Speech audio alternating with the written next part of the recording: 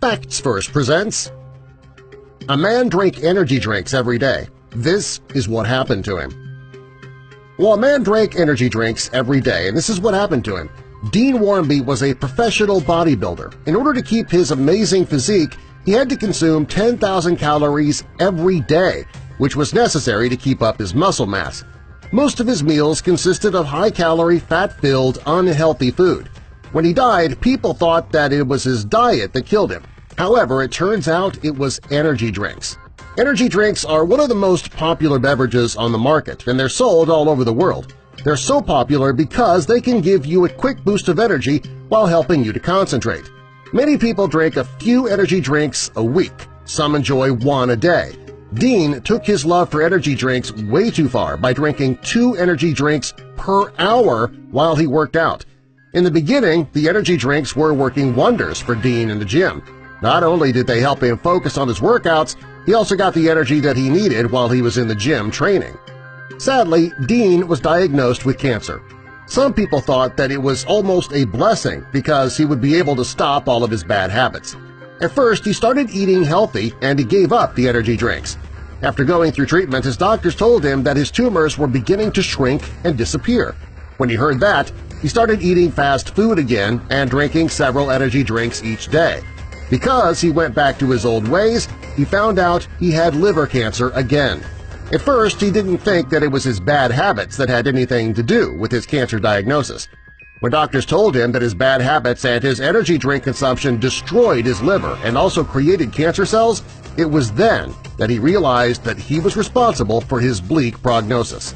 Sadly, Dean was not able to beat the cancer the second time, and he passed away. He left behind a wife and a daughter who were devastated when he passed. One of the reasons that overconsumption of energy drinks is so dangerous is it contains niacin. This ingredient is known to cause severe damage to the liver. It can even cause your liver to fail. An average energy drink can contain up to 40 milligrams of niacin. It's this ingredient that doctors believe is what cost Dean his life. Dean isn't the only sad story involving energy drinks. A man went to the hospital believing he had the flu. When the doctors examined him, they discovered that he was developing jaundice, and they knew that what he had was not the flu.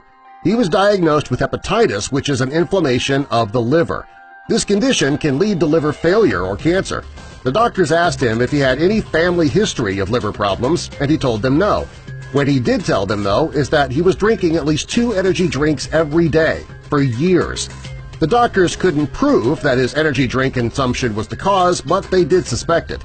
It's especially because they saw a woman who had hepatitis, and she admitted to drinking several energy drinks each day as well. If you do love your energy drinks, the good news is that there are healthy alternatives that will still give you energy. One great alternative is coconut water. Not only is this drink refreshing and it'll quench your thirst, it also contains natural sugar and electrolytes that'll give you a boost of energy without worrying about that midday crash. Another great alternative is a banana and wheatgrass smoothies. Bananas are rich in fiber, and they're loaded with potassium. The wheatgrass helps to build red blood cells, which are responsible for transferring oxygen through your body. These energy drink alternatives are all natural, and they won't cause damage to your body. Best of all, they'll give you the boost of energy that you're looking for to get through your workout or through your workday. If you frequently consume energy drinks, the worst thing you can do is live in denial. There are many people who have the "it won't happen to me" attitude. These are the people who end up getting sick. The next time you go to the store and you're about to buy an energy drink, think about Dean and all of the pain that he went through before he passed away.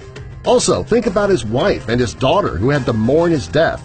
If his story doesn't resonate enough, think about the man that walked into the hospital believing he had the flu, or the woman who drank 2 energy drinks a day for 2 years. These people suffered needlessly just for a quick pick-me-up. As of now, the Food and Drug Administration has not banned the consumption of energy drinks in the United States. There are many people who believe it's only a matter of time before they do.